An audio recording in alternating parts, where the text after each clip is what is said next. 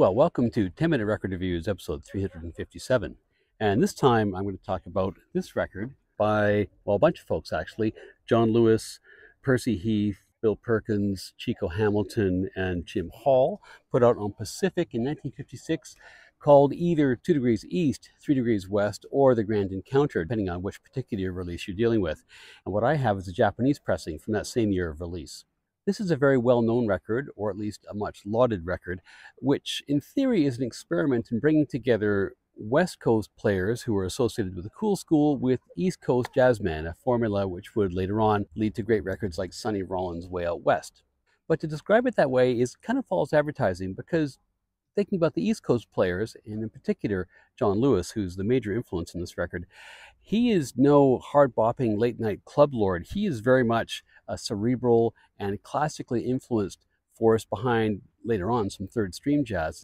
And the West Coast players are not so much chilled out session dudes as they are people who themselves were experimenting in something that was quite classically infused through the Chico Hamilton Quintet, music which was sometimes called chamber jazz.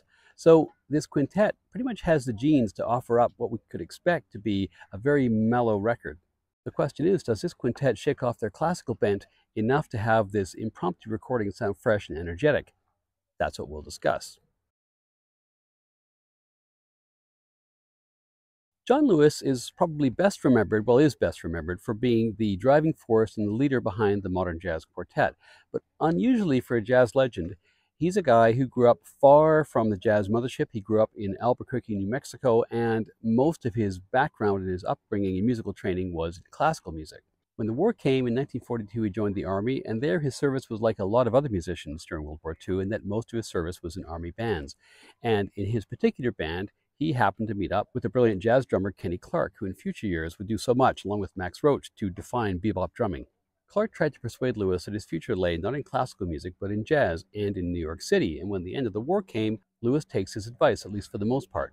He moved to the big city, but he was not quite ready to let the whole classical thing go yet, so he enrolls under the GI Bill at the Manhattan School of Music, eventually earning his master's degree. But he also gets involved right away in the early bebop scene, becoming involved in playing with Dizzy Gillespie, and he brings some compositions to Dizzy, including the song Two Bass Hit, which becomes a huge hit for Gillespie early on. He worked in Dizzy's band for a couple of years, including touring Europe, and in that band he makes some strong musical friendships, which would bear real fruit in the years to come. In 1948, he leaves Dizzy to go out on his own as a session guy and accompanist, and he ends up playing with people like Lester Young and Ella Fitzgerald and Charlie Parker, with whom he makes a number of recordings. He also falls in with the whole scene around Miles Davis and Gil Evans, that whole group which was forging a path away from bebop towards something less bebopish. And his involvement with that ends up being immortalized on the famous Birth of the Cool sessions led by Davis and Evans, which feature 4 different tracks arranged by Lewis. But as important as Lewis's contributions were to that particular project and other projects, it's the friendships he'd made back in Dizzy's band with several other musicians which ended up being much more determinative of his career in the 1950s. And those musicians were Milt Baggs Jackson, the vibraphonist, the bassist Ray Brown, and his old friend from the Army, Kenny Clarke. They had started playing as a bit of a pickup band in intermissions when the Gillespie band was taking a rest between sets, but soon enough they launched themselves as their own group in 1951, originally as the Milt Jackson Quartet, but pretty soon, largely due to Lewis's very strong influence in the group, as the Modern Jazz Quartet.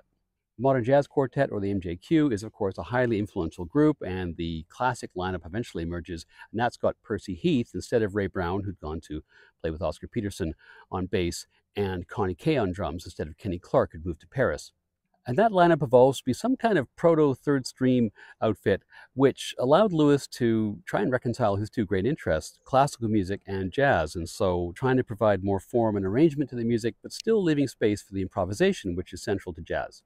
And in that, the work they were doing in the East Coast was not too different from some of the kind of arrangement meets spontaneity work that was happening, led by people like Shorty Rogers and Jerry Mulligan out in LA. Anyway, the MJQ is a whole other story, but its relevance here is that 2 of its 4 members are on this record. The other, of course, is Percy Heath, who's about as far away from Lewis as you can get in terms of background. He's no cerebral, classically driven musician. He is a hard-swinging bassist from a jazz-crazy family out of Philly. This record comes about in part as a consequence of a tour of the West Coast, which the MJQ were doing in February 1956. They were due at the Black Hawk in San Francisco at the end of the month, but before then they had a couple of weeks engagement at Jazz City in Hollywood. And Dick Bock, ever the opportunist, as West Coast jazz producers kind of had to be, went to check the MJQ out at Jazz City and approaches John Lewis at intermission and says, "Look, I've got a project I'd like to do with a tenor sax player who's local, Bill Perkins, who was known to these guys because he'd played a lot on the East Coast as well. Would you and would Percy Heath like to come and be on a session when you've got an off day in the stand at Jazz City?" And Lewis and Heath agreed to do this. To complete the quintet, Bock fills it out with two other players who at the time were contracted to his own label, Pacific Jazz. Chico Hamilton, who was leading his own quintet, and the guitarist from that quintet, a still relatively unknown guitarist at that point, not unknown, but lesser known, Jim Hall.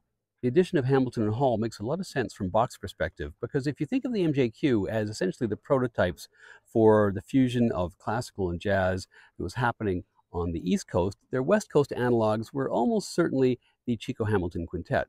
Both groups in the past had been lauded for, or accused of, playing chamber jazz. Hamilton was a founding member of Jerry Mulligan's Innovative Quartet in the early 1950s out in LA, and his new quintet, which of course included Jim Hall, also included the cello lines of Fred Katz. And Jim Hall himself, as a guitarist, had studied classical music earlier on. The final member of the group was Bill Perkins, who, if you recall, was putatively the leader of this session, or at least in Bock's mind, but it pretty soon became evident during the course of the session over that afternoon that Lewis's influence was such that it really ought to be billed as a collective effort. Perkins had a CV that was really typical of so many of those West Coast cool players. He'd apprenticed in orchestras run by Woody Herman and Stan Kenton, and then later on in LA had done a fair amount of small group work with people like Barney Kessel and Bud Shank and Shorty Rogers. This record, with the 2 degrees east, represented by Lewis and by Heath, and the 3 degrees west, Hamilton, Perkins, and Hall, is made February 10th, 1956, at the Music Box Theater on Hollywood Boulevard in LA. This was the only possible date they could make this record because it was on a Monday, and Monday was the only day that the MJQ had off from their regular engagement at Jazz City before they headed up to San Francisco. Incidentally, the theater is still there in Hollywood Boulevard. It's now known as the Fonda Theater. It's gone through a whole bunch of different incarnations. Richard Bock is the producer, and effectively, John Lewis is, well, at least the co-producer of this, certainly the arranger, because he picks and arranges all the tracks that are played here. There are several different covers of this record. This one is the most beautiful and the best known. There are several different releases which use this cover. I don't know who the model is, but she is lying on the grass, and she's got a copy of a 19th century novel by Herman Melville called The Confidence Man lying askew beside her. Side one starts with Love Me or Leave Me, which starts off somewhat worryingly with a kind of buttoned down, sort of chambery kind of feel, but it soon begins to swing thanks to Chico and thanks to Percy Heath. Perkins here is kind of at the peak of his lyricism in terms of his playing over his career, and to me his tenor sounds an awful lot like Paul Desmond's alto around the same time. This is a fairly extended track with long solos. I find Chico's solo at the end is a little bit incongruous, but overall, not a bad start to this record. The next track is Vernon Duke's I Can't Get Started, and this, I think, is stripped down to a trio format with Perkins and Hall laying out. This has John Lewis's romanticism on full display. It really is a lovely track. Perkins returns on Easy Living, which is another laid-back but still quite pretty-sounding track and a nice way to end side one. Side two begins with 2 degrees east, 3 degrees west, the title track.